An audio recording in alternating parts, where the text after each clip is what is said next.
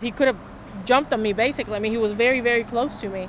And then, after the police got there and he was still with the knives and threatened the police too. This video was from the night of August 18th at 10:40 p.m. The man you see is 24-year-old Julian Aaron Baez, and in his hands are knives at least 4 inches long, swinging beside his body. And then he just started screaming at us that he was gonna stab us. This is the couple who had their lives threatened by Baez, and out of fear of retaliation, they wanted to remain anonymous. They say the frightening encounter on Cecil Drive in Southeast Austin started innocently enough, with them trying to exit their property on bikes. Baez approached them on foot, and when they retreated behind their gate, he left but later returned with knives and started threatening them. We were freaking out, especially me, because I was the one that got even closer to him after he had the weapons.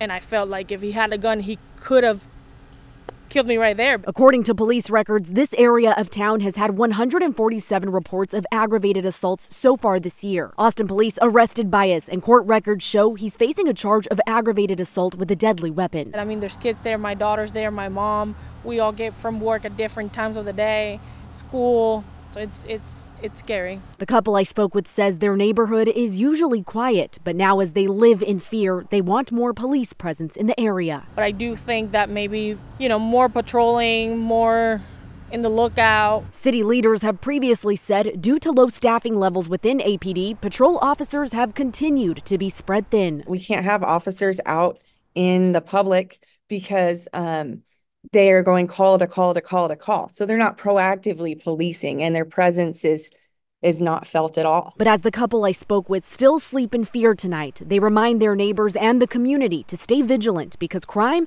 knows no address. I mean, you just need to be with eyes in the back of your head, looking everywhere, not trust because you don't know what's going to happen. Thank you for watching. Please hit the subscribe button and get the latest news by downloading the CBS Austin News app.